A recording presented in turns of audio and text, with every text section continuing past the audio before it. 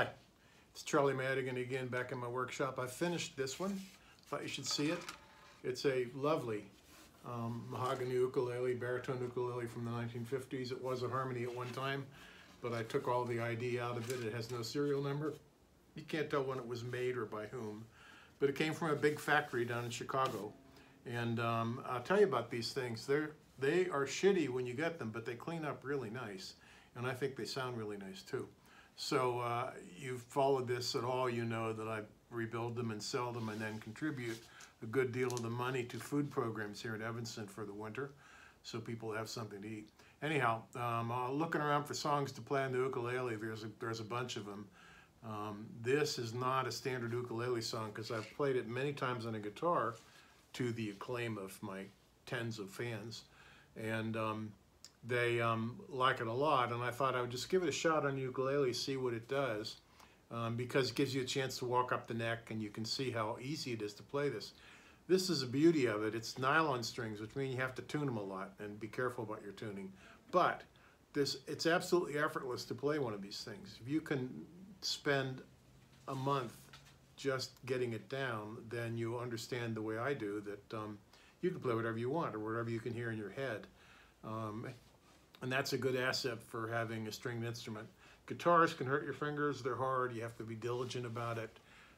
And I know that because I played them for 50 years. But these things, not so much. These are forgiving, friendly instruments invented by Portuguese sailors who took them to Hawaii and got the Hawaiians all enthused about it. But they're really very nice to hold and have and even just sit around and look at because they're pretty.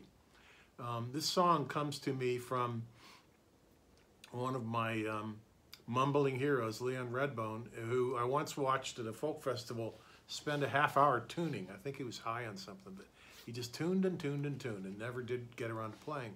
But anyhow, this is one of the songs that he did on one of his albums that I've got someplace.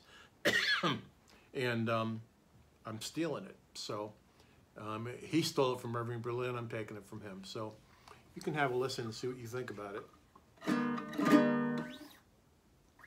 It's called Walking Stick. I'm singing this song because after my brain surgery at the beginning of this year, a year ago now, I had to use a walking stick, and I thought, well, that's not so bad, and I've got a reason to sing that song. So anyhow, here I am. Without my walking stick, I'd go insane. I can't look my best to feel undressed without my cane. Must have my walking stick, 'cause if it rains, close, rains. If it pours, I can't be outdoors without my cane. If I ever go outdoors without my walking stick, it would sure be something you could never explain. Well, the thing that makes me glad on Lover's Lane would go for naught if I work hard without my cane. So, there you are, walking stick. What I wanted you to notice in this is how easy it is to do this and this. Not hard to push down, not hard to move, and it does exactly what it does on a guitar, except it's got a little bit of a deeper tone because of the nature of baritone ukes. Anything you can play on a guitar, you can play on an uke. You can play jazz, things like that.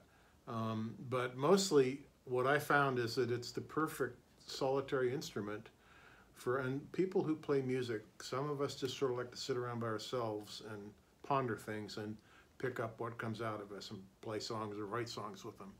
And the ukulele is ideal for that. These ukuleles I buy where I can find them, and they cost a little bit of money, but not too much money, and they're ideal for rebuilding.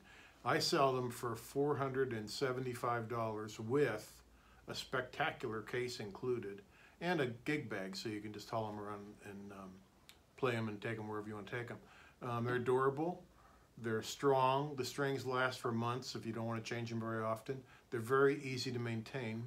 And like I said, the money from these things goes to help people get food during the winter. and not during the winter too, but during the winter and particularly now.